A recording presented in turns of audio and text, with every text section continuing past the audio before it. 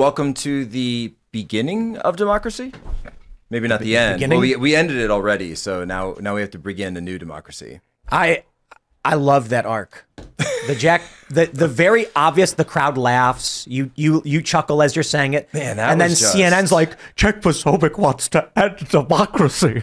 That was something. I mean, you do different stuff. You know, you do shows every day, every night. You come up with different things, and you never know what's really going to take off. Well, it's because I kind of speed ran all the different things you're not supposed to talk about, because I hit ending democracy and January 6th, and then I held up a rosary and said we're going to replace everything with this. And I kind of just speed ran at that all at once.